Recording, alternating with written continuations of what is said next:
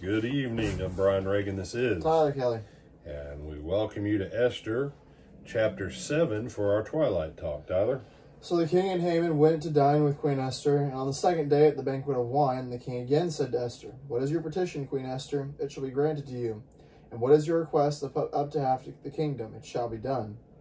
Then Queen Esther answered and said, "If I have found favor in your sight, O king, and if it pleases the king, let my life be given me at my petition, and my people at my request. For we have been sold, my people and I, to be destroyed, to be killed, and to be annihilated. Had we been sold as male and female slaves, I would have held my tongue, although the enemy could never compensate for the king's loss." So King Ahasuerus answered and said to Queen Esther, "Who is he and where is he who would dare presume in his heart to do such a thing?" And Esther said, "The adversary and enemy is this wicked Haman." So Haman was terrified before the king and queen. And the king arose in his wrath from the banquet of wine and went into the palace garden. But Haman stood before Queen Esther, pleading for his life, for he saw that evil was determined against him by the king. When the king returned from the palace garden to the place of the banquet of wine, Haman had fallen across the couch where Esther was. And the king said, "Will he also assault the queen while I am in the house?" As the word left the king's mouth, it covered Haman's face. Now Harbonah, one of the eunuchs, said to the king, "Look, the gallows 50 cubits high, which Haman made for Mordecai, who spoke good on the king's behalf, is standing at the house of Haman." And the king said, "Hang him on it." So they hanged Haman on the gallows that he had prepared for Mordecai. And then the king's wrath subsided. All right. So,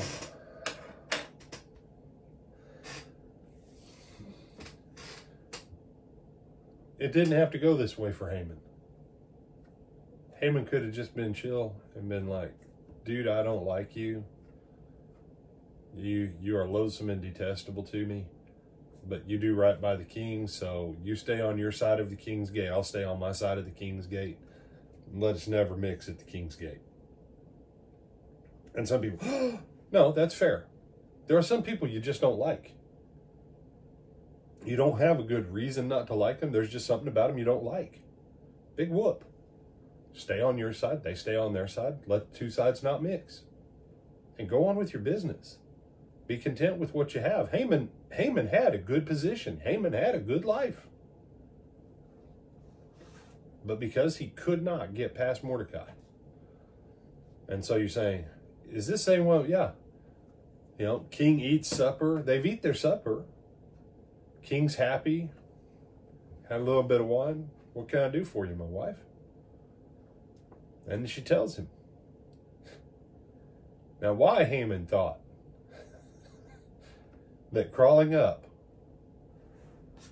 on what we would call a daybed kind of reclining couch and laying half on top of Esther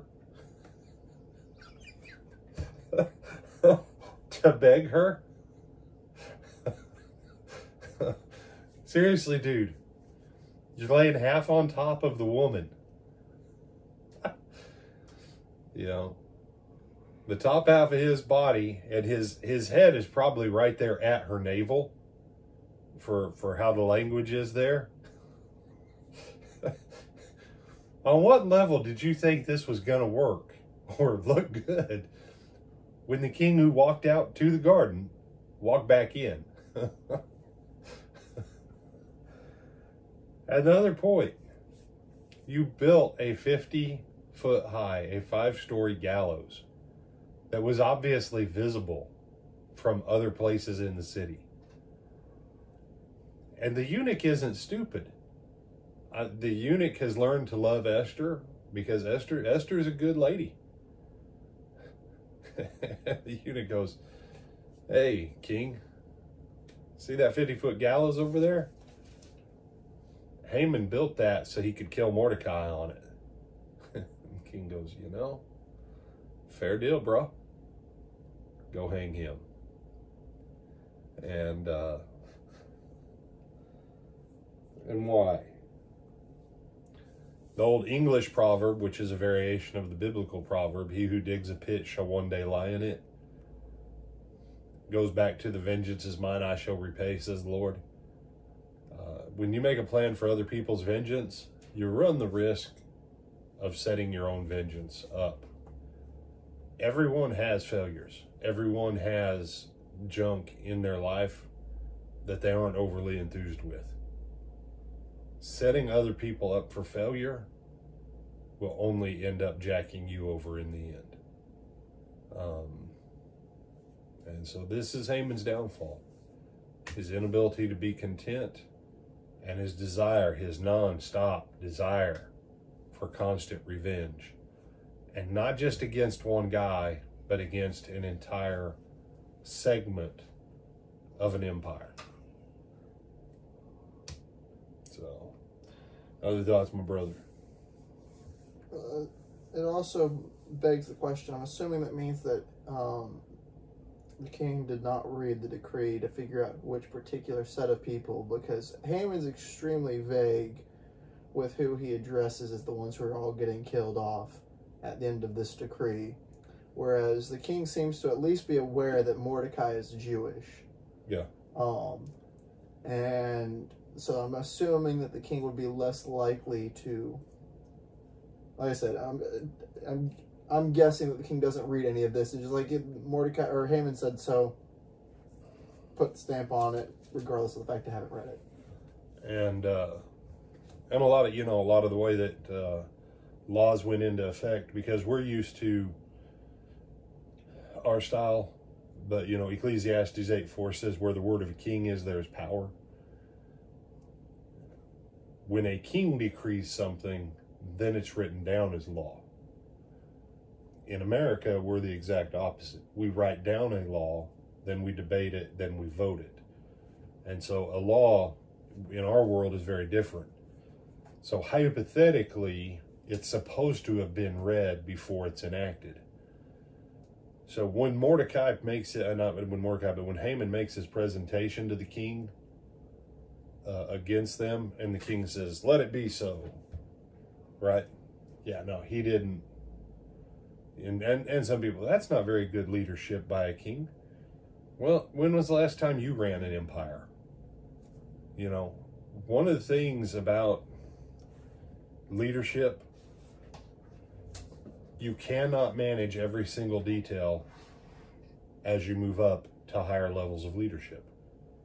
You have multiple layers, and the people at the top layer closest to you, what we would call a cabinet.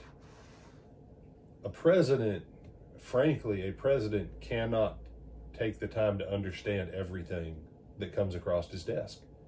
There is so much junk that comes across his desk. So if XYZ cabinet member is standing there and says, here's the gist of it, he goes, yeah, that sounds good. Signs it, boom, off it goes. Now it's a law. And so not very different. And yeah, but when people are like, well, they should take time, because I know some of these things that get passed as laws or as bills are multiple thousands-page documents. What a president actually signs is the summary that is actually generally nothing more than the title of it,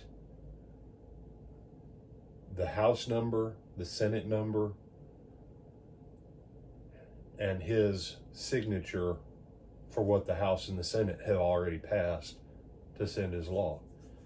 And unless a cabinet member or a close advisor says, no, you don't need to sign it because, and they show him something in it, they just, yep, sounds good. So very similar kind of thing. So good thought. Anything else, my brother? That's it. All right. With that, we bid you good night. Lord willing, we'll see you in the morning.